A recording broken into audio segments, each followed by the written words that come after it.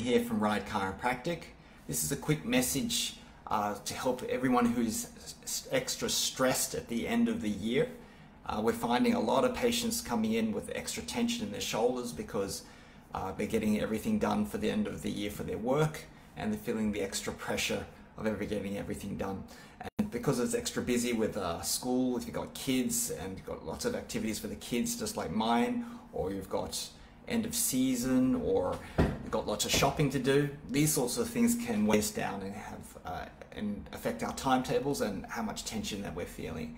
So what I often notice around this time as well is because everyone's got extra things on, they actually pull back on the things that are really good for them. So for example, it might be your diet, it might be your exercise, your meditation, your chiropractic adjustments, your exercises, whatever it is.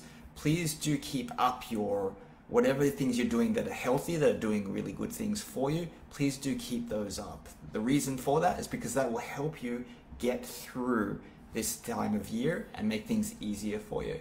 And of course, once Christmas, New Year comes, let it all go and we can restart next year.